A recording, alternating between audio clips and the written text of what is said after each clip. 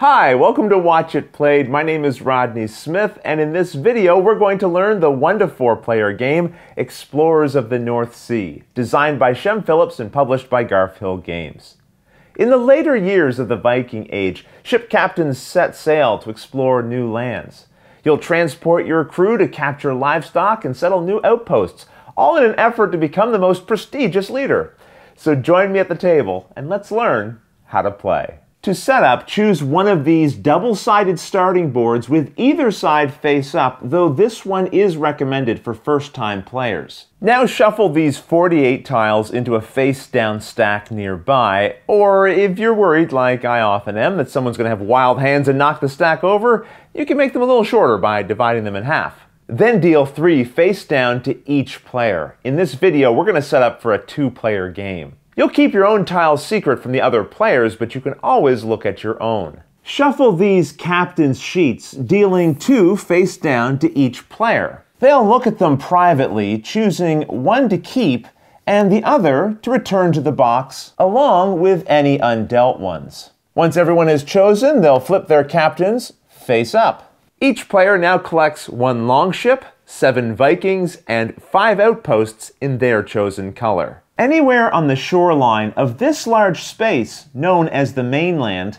each player will put their longship with 2 Vikings in it. All remaining player Vikings are then put on the Mainland. Nearby, create a pool of these livestock, settlement, and enemy ship pieces. The settlements and ships should have these sides face up, and both of these piles should be shuffled thoroughly before playing. Finally, you'll randomly choose a starting player and then give the player to their right this winter token. And that's the setup. But just so you know, for the purposes of this video, I'm going to move a lot of these components off screen and then just bring them back in as necessary. In Explorers of the North Sea, players will sail their ships to discover new lands, create settlements, attack enemy ships, and gather livestock, all for the purposes of having the most points by the end of the game. The game is played starting with the first player, completely taking their turn, then the next player goes, and around like this until the end of the game. At the start of your turn, you must always choose and play 1 tile from your hand, attaching it either to one of these 3 spaces of the starting board, or as time goes on, to another tile that's already in play. However, all touching edges must always match. So for example, if over time the tiles were added like this, then I couldn't put this tile here because the edges don't match up. I'd either have to put it somewhere else, use a different tile, or potentially rotate the tile so that it does fit. Another restriction is that no tile may ever come in contact with the artwork of this main land. But you can still place tiles beneath this area. The only restriction, again, is that a tile cannot come in contact with it, so this would not be allowed. In the very rare case that you can't legally play any of the tiles in your hand, reveal them, shuffle them into the supply, and draw back an equal amount, and then continue your turn. Once a new tile is played, you'll then add a single piece to it based on the illustration found there. Sometimes it will show one of the 6 different types of livestock, and it shouldn't be hard to figure out which images represent which pieces, but you can follow this chart as found in the rulebook if you have any questions. For example, when adding this tile, we see pigs pictured, so we'd add a single pig there. Not all livestock is equally easy to come by in the game. This illustration from the rulebook also shows that distribution. Instead of animals, the tile might show one of these settlements, in which case the player takes a random settlement token from the supply and places it face up here. These values can range from 2 to 5. If the new tile shows an enemy ship, then take one of these tokens from the supply and cover it up. However, make sure that this token stays face down so you don't see the illustration on the other side. We'll go over what each of these different pieces do a little bit later, but once a player has added a new tile to the board and added a single piece to it, they'll then get to take up to 4 actions from 6 possible options, and these can be repeated and taken in any order. So let's go back to the table and learn what these 6 options are. If your longship has at least 1 Viking in it, then as an action, you can move from a tile to a connected sea space of an adjacent tile as long as there was water for you to sail through.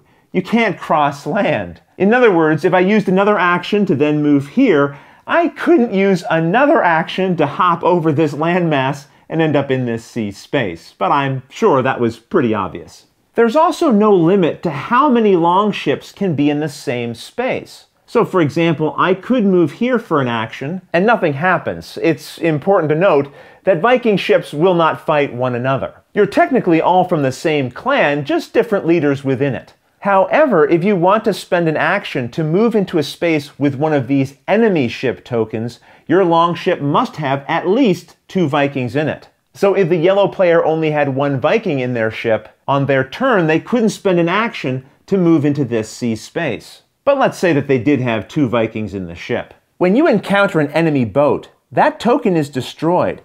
You'll flip it over, and if it shows this symbol, then place it on your captain's sheet. If it instead had shown these 2 symbols, you'll still place it on your sheet, but this means that one of your Vikings died in the battle. So you'll place one of them from your boat onto this sheet as well, where it will stay for the rest of the game. Vikings who die in sea battles and the ship tokens you collect will earn you points later in the game. Another option is to load your longship. With a single action, you can load any number of Vikings and or livestock onto your ship from one piece of land that is on the same tile as the longship itself.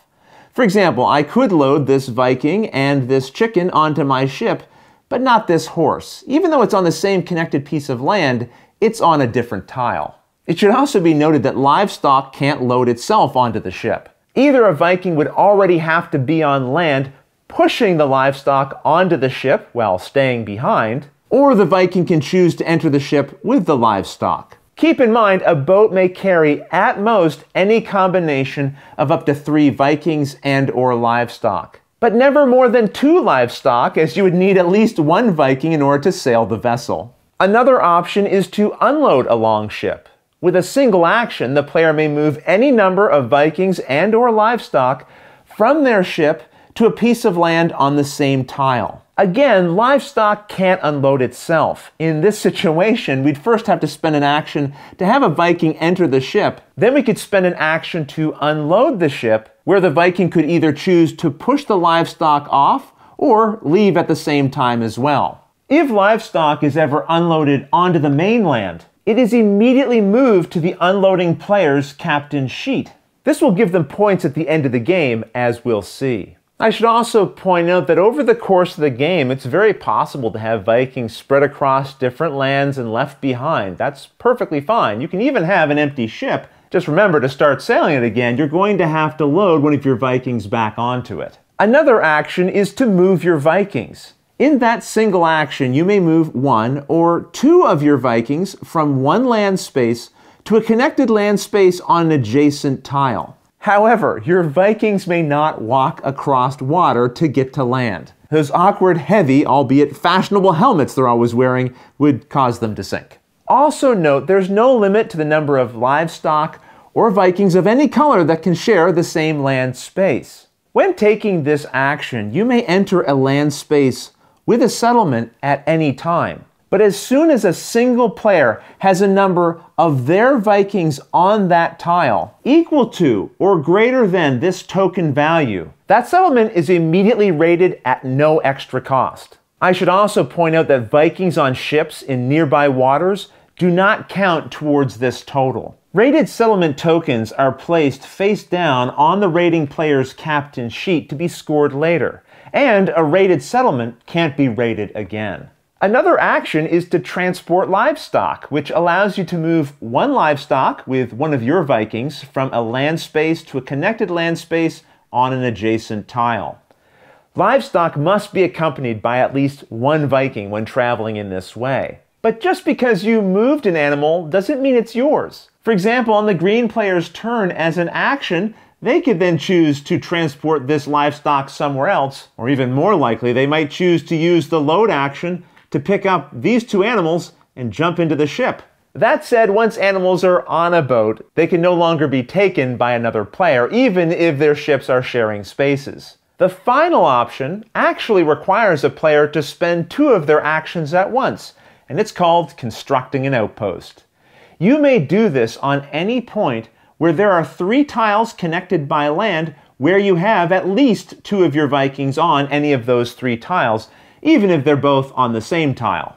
So for example, the yellow player could construct an outpost here, here, or here. To complete the action, they then place one of their outposts from their personal supply onto the point that they've chosen. An important restriction is that a single tile can only have 1 outpost connected to it. So with an outpost here, no player of any color can build an outpost on either of these 4 points because they all use at least one of these tiles that this outpost is already on.